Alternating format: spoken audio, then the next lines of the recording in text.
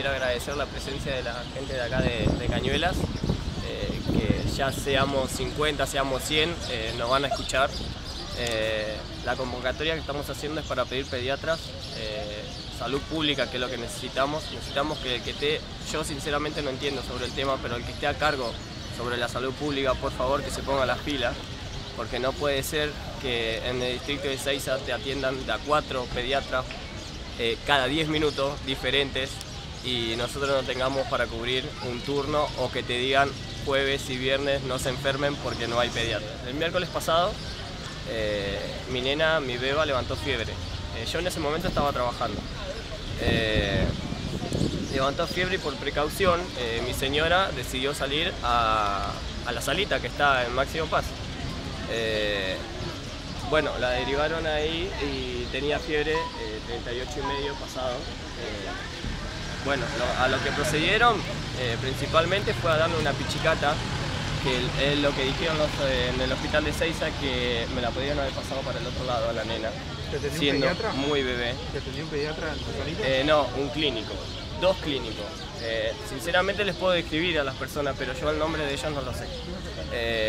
Bueno, en ese momento nos quedamos tranquilos porque bueno, le dieron un inyectable, le va a calmar la fiebre y me dijeron, así fue textual, llévala a Cunita o a Ezeiza.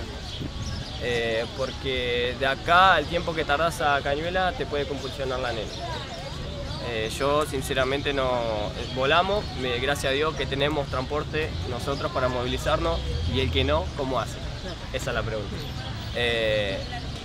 Y nada, fuimos hasta allá y bueno, la atención fue muy rápida, estamos hablando a las 9, 10 de la noche.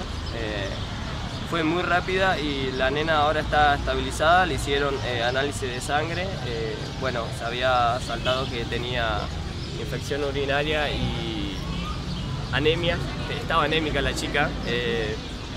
Sinceramente no sabía que había que darle hierro. Yo es mi primera bebé que tengo y yo no sabía, pues si no lo hubiera pedido. No me lo dieron y la nena tuvo 3, anteriormente a esto tuvo 3 turnos con la pediatra de Máximo Paz. Y ella lo único que decía, está bien, está gordita, anda. Y la nena estaba anémica. La anemia no pasa solo porque esté gordita o no, lo mismo. Uno no se mueve hasta que no le pasa.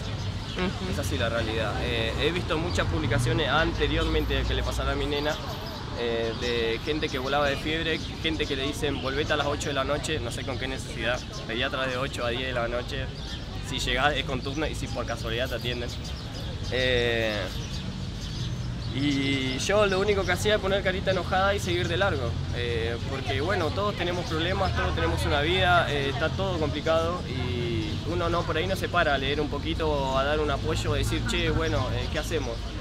Y nada, me tocó y yo gracias a Dios tengo una red que la uso para trabajar, en este momento la usé para hacer esta movilización y la gente se sumó totalmente y eso es lo que agradezco de acá de la gente de Cañuelas.